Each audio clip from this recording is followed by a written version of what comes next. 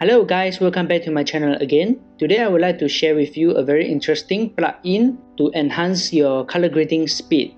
The plugin is called Cinema Grade.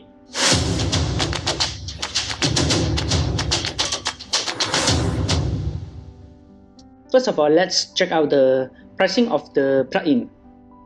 There are two packages to choose. They are Standard and the Pro.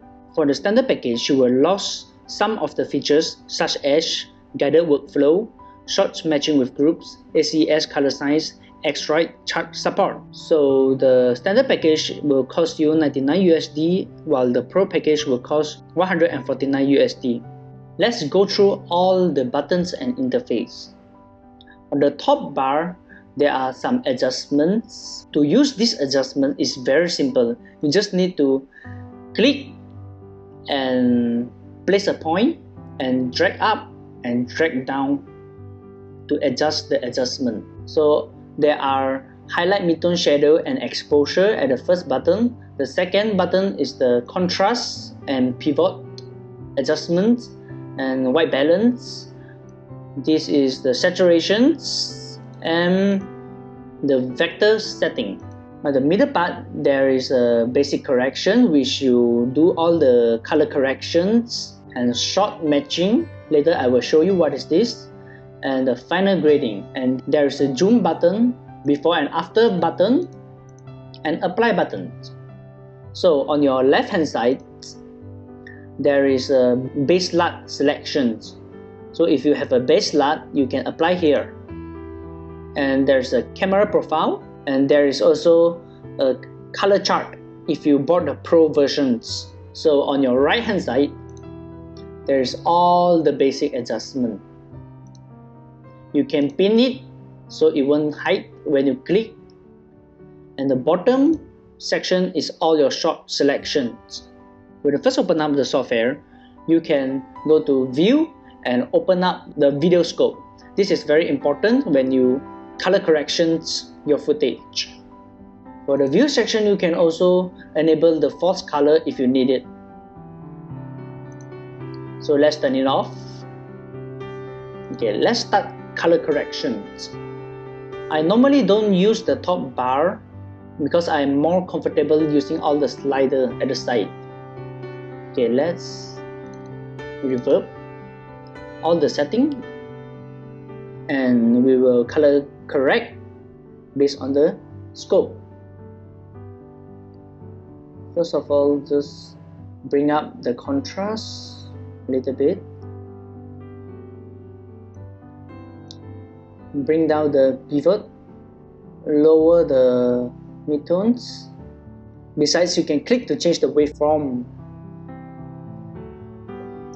So we can pull up the highlight. As you can see, it is very easy to color correct. You can compare between before and after. With a simple adjustment, you can see there's a big difference. For the vector sections, is very useful when you want to color grade. You can see you can adjust the hue of the sky and the luma and the brightness of the sky. So it is very useful and very simple way to color grade with vectors. For the shot matching, you can group all the footage with same scenes together with the color mark. Then you can copy the adjustments from the hero shot and paste it to the rest of the footage with same color mark. Therefore, you don't have to color adjustment all the same footage one by one. After apply the same adjustment from the hero shot, you can go back to the basic correction section to do a minor adjustment for all the footage. So for the final grading sections, you can actually apply your loops, LUTs and loop transfer inside your clips. Besides, you can apply your own LUTs into your library. To do that, you can go to the Cinema Grade, LUTs, Review in Finder, and here is your LUTs library. So go back to Cinema Grade. So I can apply any LUTs.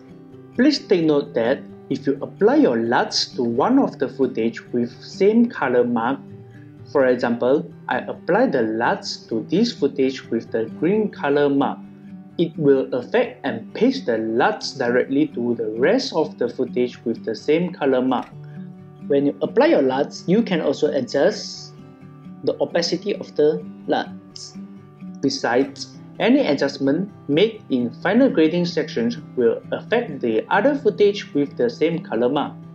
Therefore, any individual adjustment is recommended to make at the basic correction or short matching section.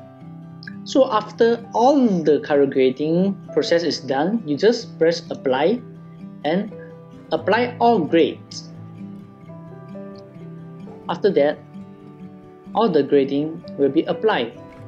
If you would like to compare Cinema Grade to Final Cut Pro X tools, they actually can perform the same function.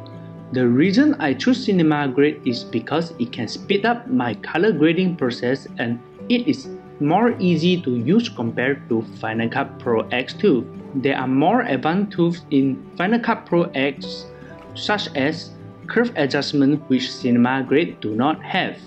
Moreover, the short matching in Cinema Grade is really benefit for me to do a batch color corrections. Finally, I feel this plugin is really helped in my editing workflow. If you are interested, I will leave a link for you in the comment section. I hope this video is really helpful for you to overview the plugin and get an idea how the plugin works. Please help me to like, share, and subscribe to my channel. Thank you and see you soon!